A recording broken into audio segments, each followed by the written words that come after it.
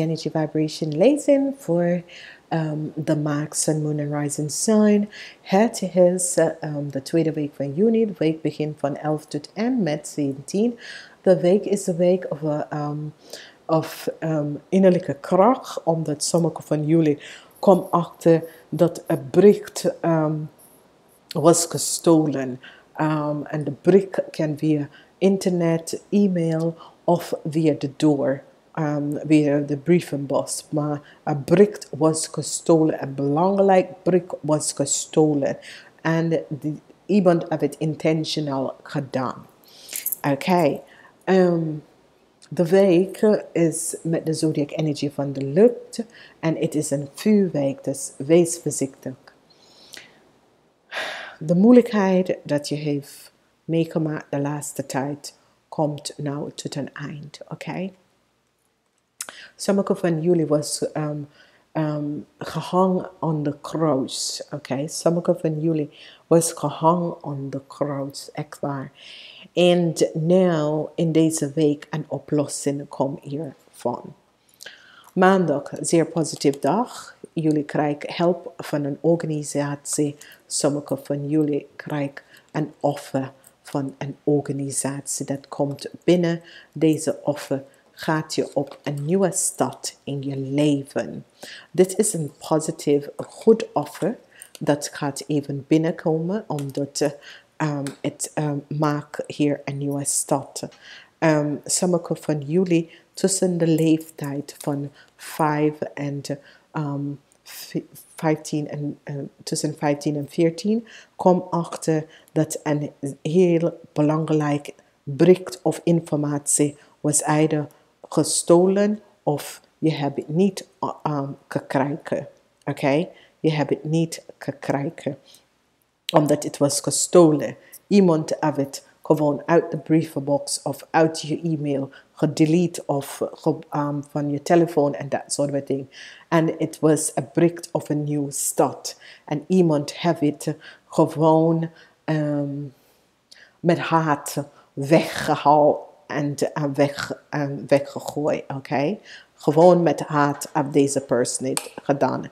Of gebruiken voor zichzelf. Maar het komt best wel uit. Een nieuwe start komt. En die informatie gaat best wel. De geheim, de liggen en bedriegen komt best wel uit. Sommige van jullie kunnen best wel een boek aan het plannen om te gaan schrijven. Ga eens even doen. Sommigen kunnen even over liefde, relatie of een blog gaan beginnen. Dat soort van dingen ga ik even doen. Het gaat je best wel succes even. En het is best wel positief om een boek over relatie om te schrijven. Vanuit je eigen ervaring. Van wekens dat helpt anderen om te realiseren dat niet ze alleen gaat door bepaalde situatie in zijn leven. Duidelijkheid komt naar jullie over deze diefstal dat is gepleegd, want het is echt diefstal. Een bericht was gestuurd aan jullie van een organisatie en de bericht, iemand heeft letterlijk de bericht genomen uit je brievenbus of door de post of whatever manier. En ik heb nou in de weekend sommige van jullie hadden een situatie van verdriet. En je mag verdriet en niet alleen verdriet, maar zorgen. En nou, dat is nou in reverse. Daar komt een nieuwe uitnodiging. Oké? En dit is goed. Daar zijn mensen dat gaat jullie helpen om deze situatie op te lossen. Het is zo leuk als echt mensen helpen anderen wanneer deze mis. En het is niet mis, het is gewoon dat iemand die haat je of wil je tegenwerken, heb dit tegen jou gedaan. En soms wil je niet, het is altijd de mensen die zijn zo close, de vrienden of vrienden dat je hebt bij jou, even bij je thuis. En of vrienden dat je heeft even over tafel gaan zitten en dat soort dingen. En misschien is er een verschil van mening en die draait om jou. En begin je te aten voor geen reden. Misschien omdat iemand vraagt je voor hulp. Je kunt de persoon niet helpen op de momenten. En die draait om jou. Het is heel raar hoe de psychiek van de mensen kan. Omdat de mensenheid is echt bijzonder. Bijzonder in de manier van je eigen familie of je eigen vrienden.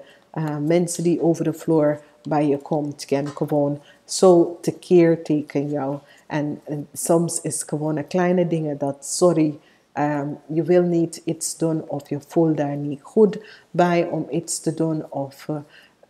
En dan mensen is gewoon tegen jou en doet je dingen en wil je hele leven pesten.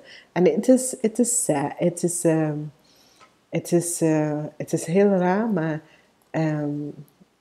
is jammer voor de mens. Vanwege dat ze snapt niet dat wat ze doet bij iemand anders, ze krijgt ik terug, omdat dat is karma. Hey, geniet van je week. Ik spreek jullie volgende week.